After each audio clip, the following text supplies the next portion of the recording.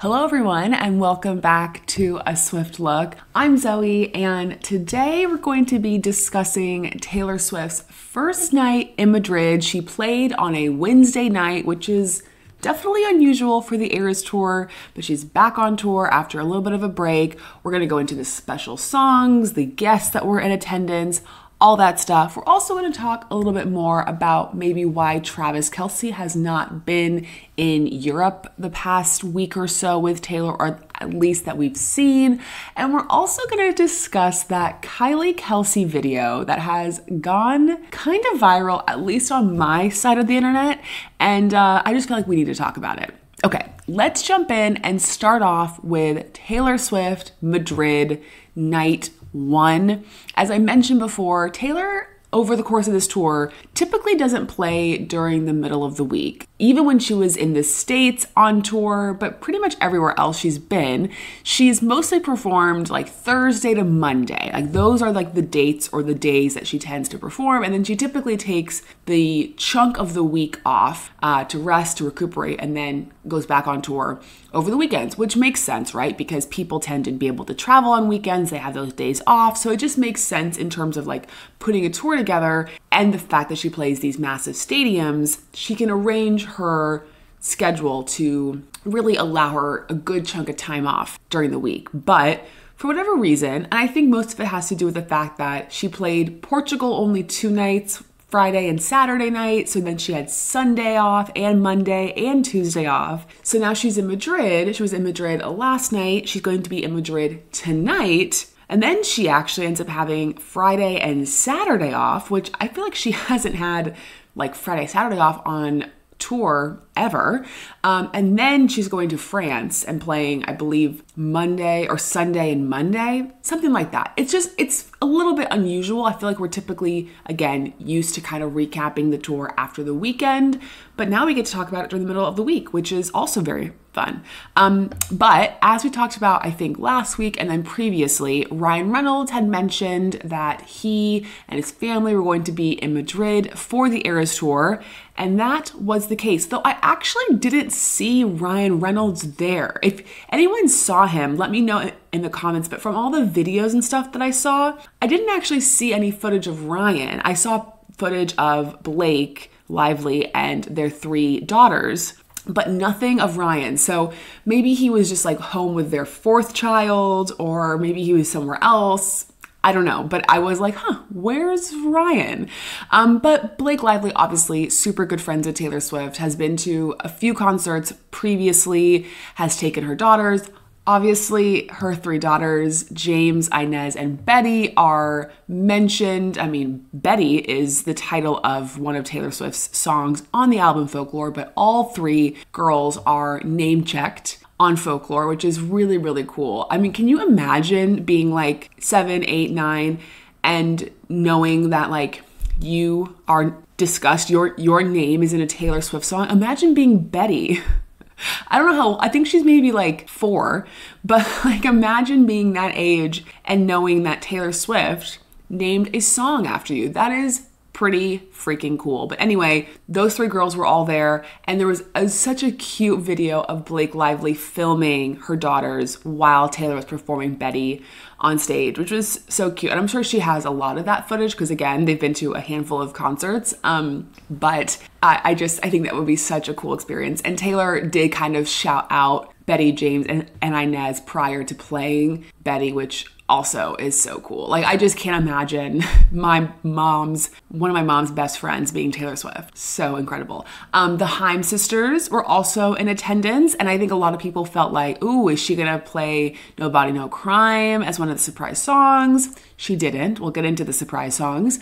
But fun to see them there as well. And obviously Taylor and the Haim sisters are super close friends. So this is like, obviously, I love breaking down the show itself and the song she performs and all that, but it is also very fun to just see like who shows up on these tour stops, because I feel like you just never know who's going to be there on any given night. But let's get into the special songs. Well, actually, before we get into the special songs, Taylor, I feel like this is now a theme, and part of the reason why she does the mismatched 1989 skirt top thing is because she can match the outfit to the flag of the country that she's performing in, which I think is fun. And she did it in Sweden, and then she did it again in Spain. She had like a red, yellow, kind of a Chiefs moment, but I think she had it the reverse, which is very, very fun. And I just kind of like that. I like a tradition going forward. It's just kind of it's a fun way. I feel like there's sometimes artists who will like wear the football jersey of the city that they're in when they're on stage or something like that. But I think it's just like a fun little nod to the fans that are there. It just makes it feel a little bit more special, which I think is cool. But anyway, okay, special songs. So the first she does is Sparks Fly, mixed with I Can Fix Him, No Really I Can. Now Sparks Fly, this was a tough one for me again because Sparks Fly is one of my all-time favorite Taylor Swift songs. I think it is maybe my favorite off of Speak Now, though I'm not exactly sure, but I really, really love Sparks Fly. In fact, I really wish she would have that as a part of the actual tour and the permanent set list. I wish Speak Now got a little bit more love on the Eras tour. It still makes me sad that it just gets one song because, and I know that album, some people love it, some people don't love it as much. I really think it is so incredibly good. So I wish she would do more, but love that the Spain Madrid crowd got that as the surprise song. So good. Then she does again, kind of a mashup of sorts of I Look in People's Windows, another Torture Poets Department song, and elements of Snow on the Beach. So I feel like I love that she's thrown like the rules that she had in place of, oh, I could only sing one song one time and then it's done forever. I understand why she did that because it does make it feel really special for every show when you know that you're the show that gets this song and then nobody else is going to get it. But I like that she's just kind of like, I'm going to do whatever I want. I'm going to mash up songs. I'm going to mix eras. Love it. So very excited for those people who got those songs. Very curious to see what she ends up performing tonight in Madrid. The special song part of things is just so fun for me. Okay, moving on to maybe why Travis hasn't been with Taylor the last week or so. Obviously, we saw him last weekend. He was in Dallas with Patrick Mahomes. They went to a NBA game together. I think he's working, he's shooting. But another reason is that the Chiefs are actually scheduled to be going to the White House this Friday to celebrate their Super Bowl victory. As I'm sure many people know, whenever a team wins a championship, they get invited to the White House and they get kind of honored by the president and the vice president. And I believe it's a good reason for Travis to not be in Europe is because he's probably going to be going to the White House this weekend. So again, Travis is a busy man. He's got a lot of things on his plate. He's juggling many different, he's juggling his personal life, his professional life, probably just also wanting some rest and relaxation himself. So I can understand why he hasn't been like back and forth and back and forth and back and forth. But I don't think we need to stress or worry. I'm sure Travis will be back joining Taylor on tour very soon. And again, like I said, I think he's going to probably be doing a lot of the like UK stuff. That's my vision. But anyway, it'll be fun to see what Travis gets up to at the White House, because if you remember the last time they were at the White House, Travis tried to kind of steal the mic for a bit and Patrick had to kind of pull him aside. So you never know what kind of hijinks Travis is going to get up to really anywhere he goes. Okay, the last thing I wanted to discuss is this Kylie Kelce video that has kind of gone viral on the internet. If you haven't seen it, I will describe it to you, but I urge you, just like search Kylie Kelce on Twitter, social media, and I'm sure you'll see it. It will pop up. But the story is that Kylie and Jason Kelce were on a little date night. I believe they have a vacation home on the Jersey Shore or near the Jersey Shore. And they were on a date night this past weekend, and a woman came up to them and asked for a photo. And Kylie, again, this is what the story is. I wasn't there. I don't know this for sure. But Kylie, I think, politely just says, sorry, no, we're not doing any photos right now.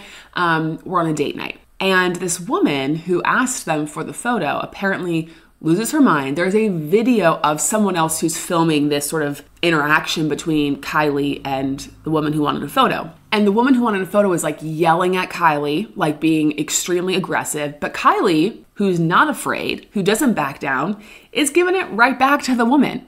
and is telling her that she's embarrassing herself, that she can smell alcohol on her breath. The other woman told Kylie, like, you're never going to be invited in this town again, or you're never going to, something to that effect. And first of all, like, the way that the entire internet is on Kylie Kelce's side is incredible. Like, I don't see one person who feels like Kylie was in the wrong. Everyone is team Kylie, as they should be, because what in the world is this woman doing? Like, first of all, there's nothing wrong with asking a celebrity or some influential person for a photo. That's okay. But they also have every right to say no.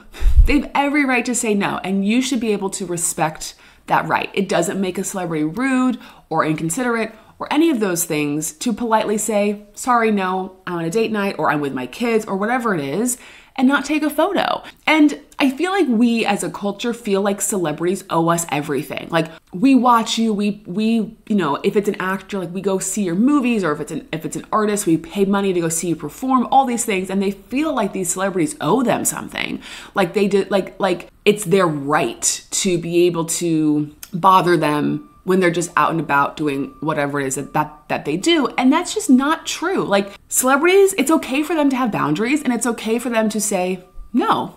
And people should respect that, especially Kylie and Jason, who are just trying to have a nice evening to themselves. Like, leave them alone. Leave them alone. I did see that the mayor reached out to Kylie and Jason and said, like, he would pay for their date night and, like, kind of make it up to them because of the experience. But wow, it was just not a great look for the other woman. I don't think that I doubt that she thought it was going to end up this way, that everyone was going to be team Kylie, but everyone's team Kylie because Kylie just, she's a real one. She's a real one, and you don't want to mess with Kylie Kelce. I'll just say that much. All right, guys, that is it for today's show. As always, please comment, leave any thoughts, feelings, concerns, subscribe to our channel, follow us on social media, and we'll see you guys next time. Bye.